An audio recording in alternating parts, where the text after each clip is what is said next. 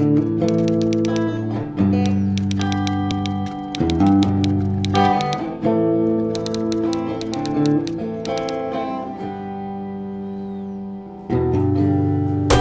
Karen, it's Friday and it's also St David's Day, so to all my Welsh friends, happy St David's Day. I wanted to tell you about my breakfast this morning because it was a truly Welsh breakfast. My friend Becky, who I'm going to be living with next year, not Becky that's been on the vlogs, but Becky, another Becky that I'm living with next year, she's Welsh and she cooked us breakfast this morning in true Welsh style. I took some photos of the food that we had, so I thought I'd talk a bit about that and then talk about some of the traditions behind St David's Day. So for breakfast we were persuaded to try some truly Welsh food. We tried some potato cakes, which had potato and flour and eggs and chives in, I think. Becky also made cockles with leeks, which gave them a kind of lemony flavour, which was kind of strange considering they're more related to onions. We also tried some laverbread, which isn't bread at all, it's just called laverbread for some reason.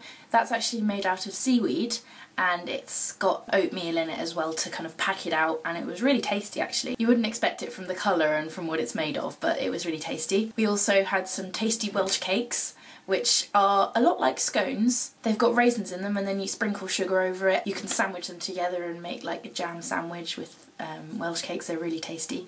I must remember to bring some home with me.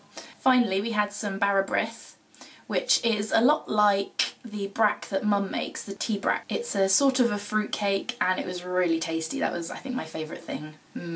Actually, it's a close run thing between that and the Welsh cakes.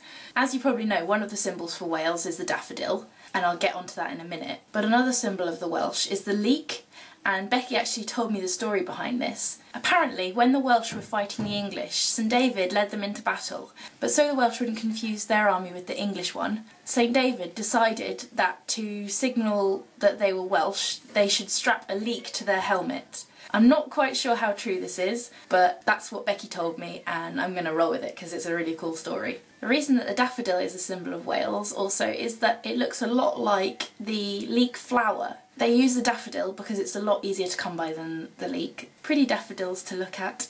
So yeah, that's basically it for my St David's Day celebrations. As you said in your last video, we do need to sort out punishments, as we did confess to each other on the phone last night that we do have to do that. I'm gonna try and enlist the help of my flatmates to come up with something, because at the moment I'm completely lost as to what to punish you with. If anyone out there has any suggestions, please help. Other than that, I hope you have a really nice weekend and I will see you on Monday. Bye!